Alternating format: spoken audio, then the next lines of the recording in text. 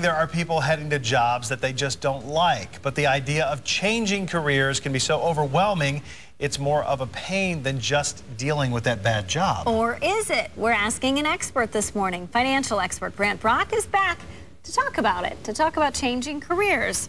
So is it a bad idea? I mean, we've heard how bad the economy is. It's all we've talked about the last 2-3 years. Is now a good time, really, to change jobs? Well, it would certainly be a good time if you're in an industry that you might expect to be in a prolonged downturn. We've kind of seen that with some of the construction industry, that sort of thing. But on the flip side, there is always some risk in changing jobs because you might be the low man on the totem pole and maybe potentially the first one to cut in the next recession. So that's something to think about. And also your health insurance, your 401k, right. When you start at a new company, there's usually a delay, 60 days at least. Well, and on the 401k, it could be as long as a year. So those are certainly issues to think about. And we had talked earlier that having an adequate cash reserve is also important because of those kinds of transitionary costs. And especially if you're having to relocate to change careers, then you might be selling a home, buying a home. There might be remodeling or setup costs, moving costs, lots of things to plan for. How much cash do you need?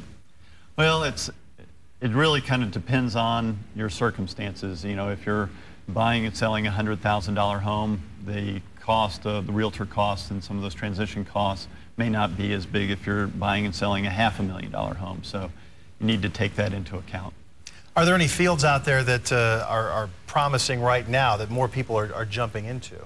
Well, certainly we have certain demographics at play in our country, and people are getting older, and so there's increasing demand in virtually all our healthcare professions, nursing, physical therapy, number of doctors, and things like that. So that would definitely be an area to look at. And of course, some of these require, in some cases, going back to school. That's another option that people have. Right, and that would be another cost to factor in, as well as the time. Do you do it while you're doing your current job? Do you go ahead and quit your current job and go to school full time to kind of make it go faster? And there are loans and grants available, but that's still a huge chunk of cash. Yep. And in some cases, sometimes the new employer or something like that might be able to help with those costs. So lots to explore. Can you give me an idea money-wise, like percentage of my income? Could you do it that way if I were looking to change careers? How much should I have set aside? Well, it's hard to say as a percentage of income because it depends on all these factors. If you're going to have to go back to school, how many semesters are you looking at? Is it 2 years? And 2 years of expenses would be quite a bit to have set aside, as well as the cost of the tuition and books and that sort of thing. So it's really difficult to think about in those terms, and especially you could be transitioning up into a better career than maybe what you had before.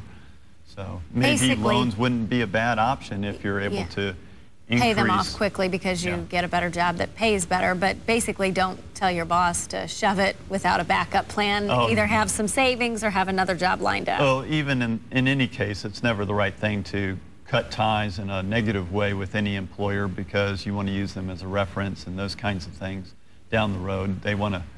Your new employer is going to want to be able to hear that you did a good job even if it was in a different career. Great. Brandt, thank you so much. Yep. Good advice this morning.